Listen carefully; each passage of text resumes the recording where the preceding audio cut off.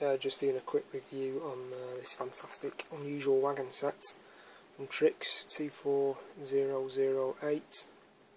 Got this off eBay, off one of my favourite sellers.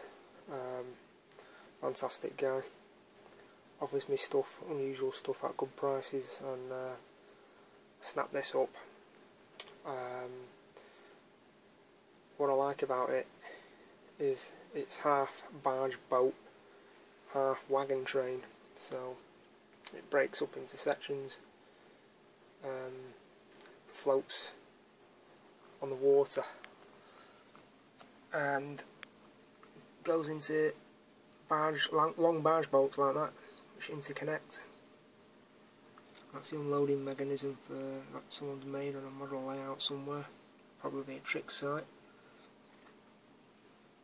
I'll show a quick video of how they unload in real life in a minute, but first of all I'll just take the lid off, and it's from the Fire and Water series, which has that badge on the top left.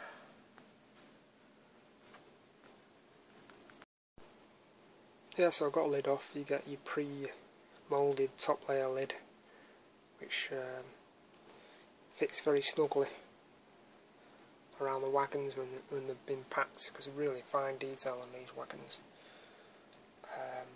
Fantastic detail. I'll get them out of the box properly in a minute. They've never been used. You get your instruction book telling you how they operate and the history of the wagons. They're called pipe wagons. Operation around 1950 plus area. Yeah, so that's what they look like.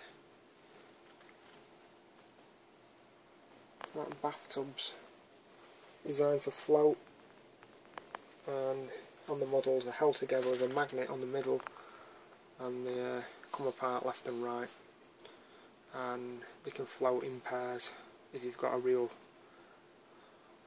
river on your model railway system, which is highly unlikely, but it is very good how they're designed to work like the real prototype, I think.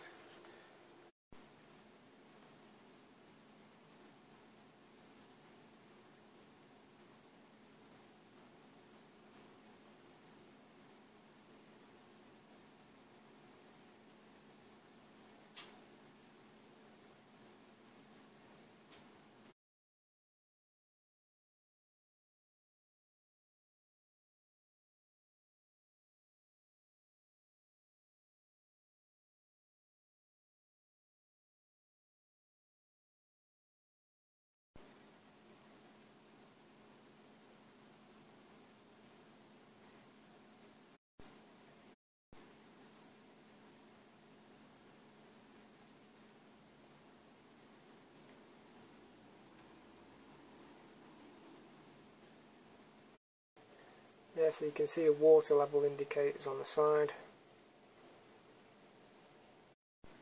Yeah, so I'll fill the plastic bowl with water. This is just completely bizarre, because I said I wouldn't do this, but I had to try it to see whether they actually work like prototype, and they do. They float perfectly, and they float exactly on the same amount, the exact water line level, everything, as the real prototype wagons.